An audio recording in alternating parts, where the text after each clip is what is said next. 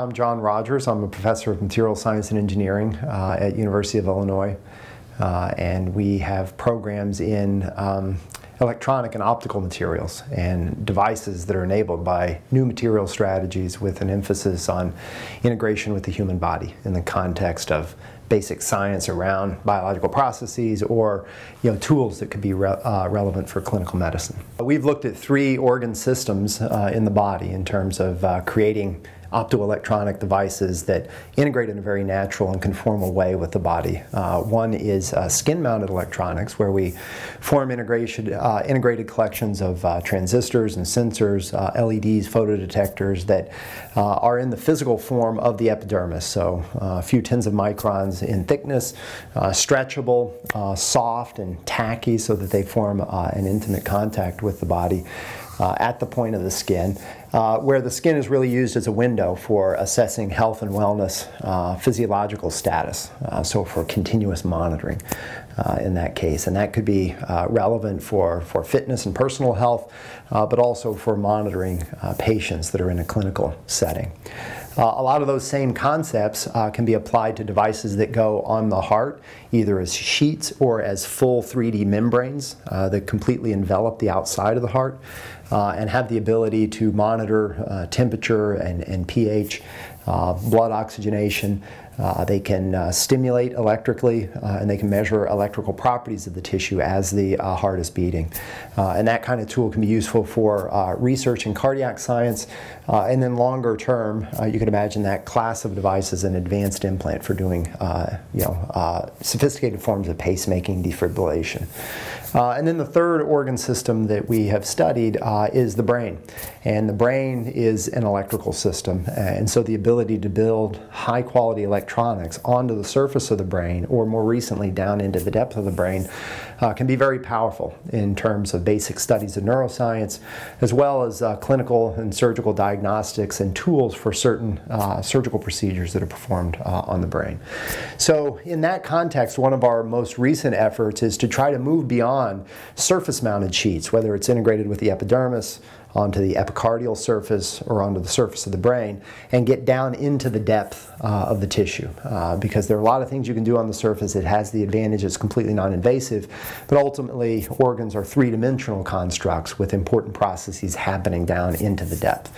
And that represents for us kind of a frontier area. The question is, how do you get high-quality optoelectronic devices into the depth of the brain, for instance? And that's a problem we've been thinking about and working on for a while. And we've really initiated targeted efforts maybe 2.5 years ago on the notion of integrating LEDs, light sources, detectors, down into the brain in the context of an emerging capability in neuroscience known as optogenetics.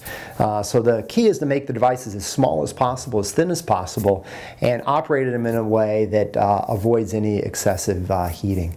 And so we've been working on that problem for a while and now have a set of devices and strategies that seems to be effective in that context. And the schemes really involve making high-quality indium gallium nitride, indium gallium phosphide, other kinds of inorganic LEDs in ultra-miniaturized forms. So these are devices that are thousands of times smaller than conventional LEDs, just a few microns in thickness, and tens of microns in lateral dimensions, or even smaller. So comparable to the size of an individual cell in the brain. We can mount those devices on ultra-thin plastic filaments that we can inject with a releasable needle down into the depth of the brain. So you've displaced a really minimal amount of tissue, yet you've embedded high quality optoelectronics into the brain. And when coupled with a wireless powering system, we can then turn on and off light sources in the brain. We can measure temperature increases. We have photodetectors, so we can not only do optogenetic stimulation, but we can actually do very simple forms of spectroscopy. So we have light sources, we have photodetectors, we measure scattering, absorption at different wavelengths. So it creates a really powerful toolkit of capabilities that I think is creating a lot of enthusiasm in the neuroscience community. We work closely with experts in optogenetics to take our devices, get them into real animal models, and use them for kind of cutting-edge experiments in neuroscience. So we shave the active devices right off the semiconductor wafer, throw the wafer away, and then really use those ultra-miniaturized devices as building block components components to form systems that are on very thin, flexible plastic strips, essentially, that are much more mechanically and geometrically, in terms of the size of the devices, compatible with the brain, which is a very soft tissue. And so the notion of trying to deliver more conventional wafer-based technologies into the brain becomes a very daunting challenge around damage to the tissue and long-term viability.